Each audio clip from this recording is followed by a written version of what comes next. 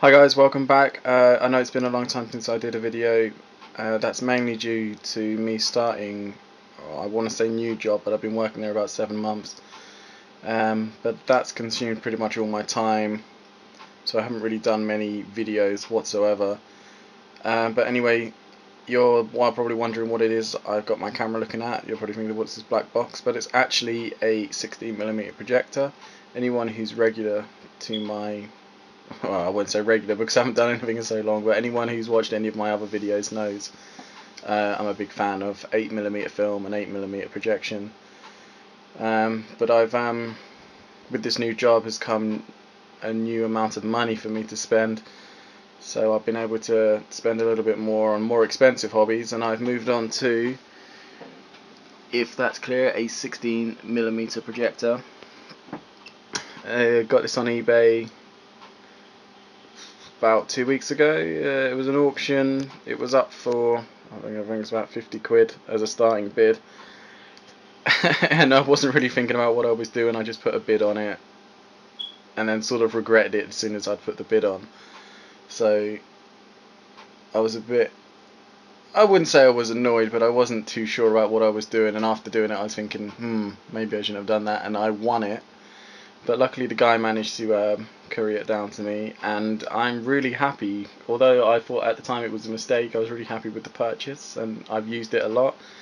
For 50 quid you'll be lucky to get one in as good condition as this, because I've had no problems with it whatsoever. Everything works. The tension, the drive belts, I even got a spare bulb for it. But yeah, so I'm gonna pause my video, open it up and show you what it's like. Okay, so I've opened it up. As you can see, the front has come away. I haven't moved the projector whatsoever, but the front has come off and is now just to the right of the picture. And as you can see inside, if the light will permit, you can see some speakers. What this is it's the speakers for the projector. You plug it into the back and you run the film through, and you can hear the sound through this. And this here is the actual the inside of the projector. It's not too dissimilar to an 8mm projector. If you haven't seen one, please check out my my review of my 8mm projector. But you know, obviously this is on a much bigger scale, and yeah, it's really good. I'm really happy with it. If I just extend the arm here, this is, if you can see this picture here, that's basically instructions on how to do it. But on this arm you'll place your film you want to watch, and if we come around the side here and take this out, that is where you put your take-up reel. And I'll just open this so you can see inside here. This is the bulb housing in there. Quite a nice design because it's easy to get to. If you need to change the bulb, it's not buried away, you can easily get to it. And you've got if we follow it here, the film will run off the reel, it will go through here. Over here you've got sprockets which will guide the film through, and it will come through here. If I pull this away, you've got the lens housing here, and you've got the film gate. Kind of different, I don't know if anyone remembers, but I used to be a projectionist, which is why I've got this sort of interest in film. But you've got the film gate here, which actually could use with a bit of a clean. And you can see this is where the frame light comes through. This is the guide, and it comes down here, and you've got more sprockets to lead the film through here, and you've got your sound drum. These keep the sound tension. Anyway, that runs through here. This is what reads the sound, which is what you hear. And it comes back round under here, comes down under this roller here. Just close all this up. Comes off here, and that's where it joins on. Joins onto the reel here. On the 8mm projector, it's got a automatic take-up, which means you just put the film on, you poke it through, and it sorts itself out. You don't have to lace it through at the other end. But with this one, you do. It's got an interesting little contraption on it.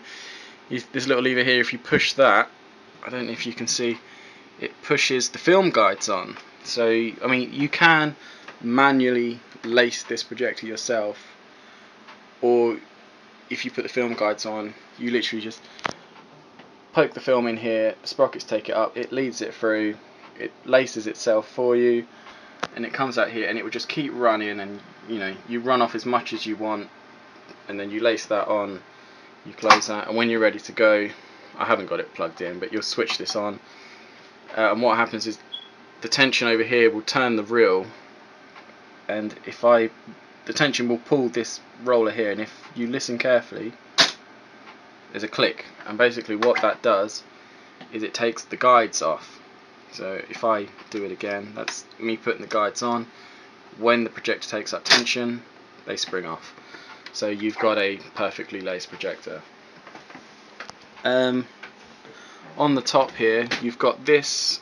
I'm not 100% sure because I didn't get a manual with this, so I downloaded one, but it's for an earlier model than this. But I think it's pretty much the same. But I think what happens is when you take this off, you can project like a still frame. Because when I've done it, it stops the projector from running, and the bulb goes quite dim, as to not burn through the frame. I think that's what it's for. Again, I can't be 100%. I know this one here is the racking. It doesn't go too far out of rack, but you will get a little bit of racking issues, and you can adjust it there. This is a button which, if you push down, excuse me, if you push the button down when it's in rewind, which means, you know, when you want to rewind a film, you put the take up arm there and you run it backwards.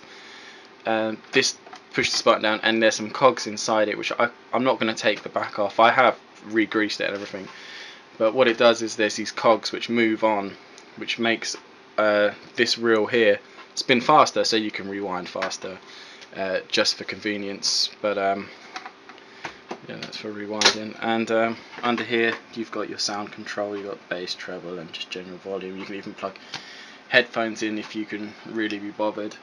The interesting thing here is you've got the pulley, so you can turn the projector, you know, as you wish, rather than, you know, letting the electrical mechanics spin it. You can actually have control over the gears inside. You've got on the front here, get it in frame, I don't know if you can see that, the lighting is terrible in my room, I do apologise, but you've got a little, like it's a cutter, you put the film in there. If you've got like a broken end or something, you can put the film in there and you cut the end off so it's flat, so you don't have any problems when you're lacing the projector. And on the very front here you can see this little wheel which you turn, and that, if I go like that, you can see it adjusts the height of the projector. So if you're a little bit low or a little bit, well, you can't make it go down, so if you're a little bit lower than what you're trying to project onto, you can adjust the angle to project higher, but obviously the image will be slightly tilted on the screen, if that makes any sense. So you sort of have to tilt the screen to compensate for the angle. But other than that, that's about it really. Obviously I'm not too familiar with 16mm projectors, so if anybody knows any bit interesting information or something I should know about this particular projector, don't hesitate to let me know. I'm always interested to find out. I'll pause it and I'll just show you a few reels of film I've got, just so you can see the comparison for anybody who's new to film projection.